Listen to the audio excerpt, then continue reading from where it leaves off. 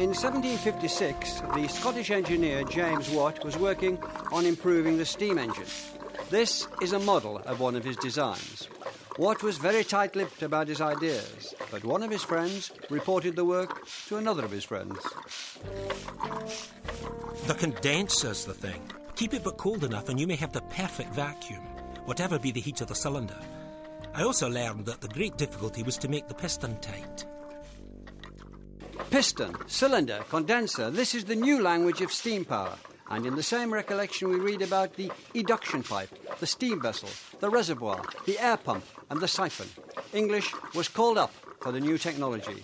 Watt's condenser was the key to efficient and practical steam power, and it changed the world.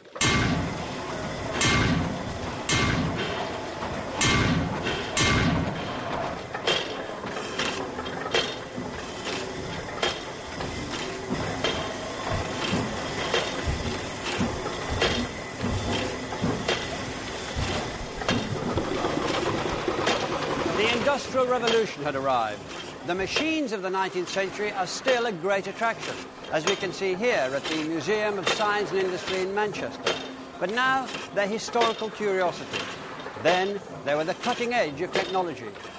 In 1851, the great exhibition of the works of industry of all nations opened in the purpose-built Crystal Palace in London's Hyde Park. It was a display of manufactured goods of all kinds, and the greatest attraction was the machine hall. Queen Victoria was an enthusiastic visitor.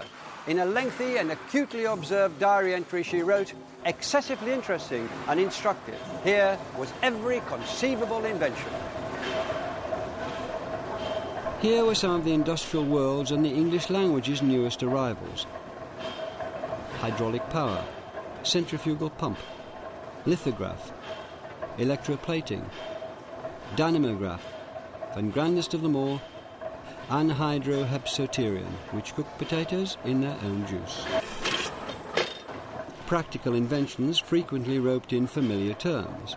The men who built the machines were often clock and watchmakers by trade, and they brought their language with them.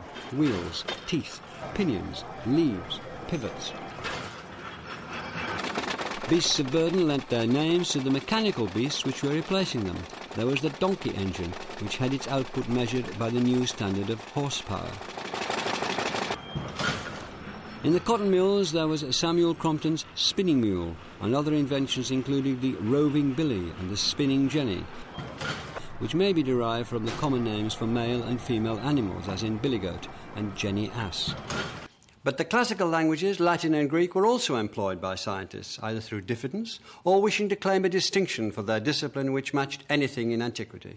They took the Greek terms logos, meaning word, and nomia, meaning distribution, and named new fields of inquiry, ologies and onomies, like biology, petrology, taxonomy, morphology, paleontology, ethnology, gynecology, histology, carcinology, agronomy, geonomy, phytonomy, and entomology. In the first part of the 19th century, these islands had become the world's leading scientific and industrial nation, and the language became an engine which drove it forward. Engine is a word with a long history in the English language. For instance, in the Middle Ages it meant skill or talent. Then it became a machine, a weapon or a snare. Now it became part of the steam engine or the locomotive engine. And then in 1829 the word locomotive itself shifted and stood alone as a noun. The railway brought new meaning to a whole set of words. Track and line were both applied to the metal rails. Their junctions became points. Coach, carriage and wagon all left the road and rode the rails, while lorry began its life as a railway word and made the journey in reverse. Stations had been places for ships and troops before the word was first applied to the building behind me, Liverpool Road Station, here in Manchester.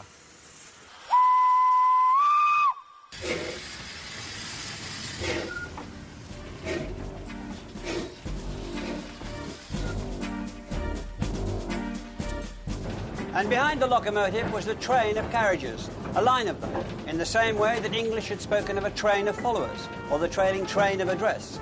Within 10 years of its first use, the train meant the locomotive as well as its carriages. The world was on the move, taking words and their meanings with it. What chance now of the 18th century ideal of ascertaining or fixing it, when words were dealing with so much that was new?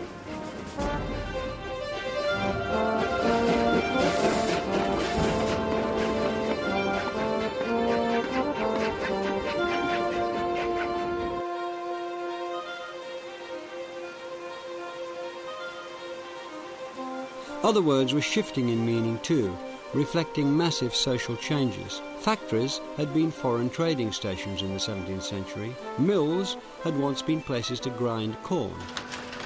Now they both meant places of manufacture, and they were getting larger. The word industry had moved away from the idea of individual diligence or work and come to represent a whole institution. So had labour and capital, as the forces they described gathered pace. These aren't simply changes in the meaning of words, they represent changes in people's lives, hundreds of thousands, millions of them. In the mills, it was often children who took the cans of cotton fibre from one machine to the next. If output slowed down, blame was levelled at the child who carried the can.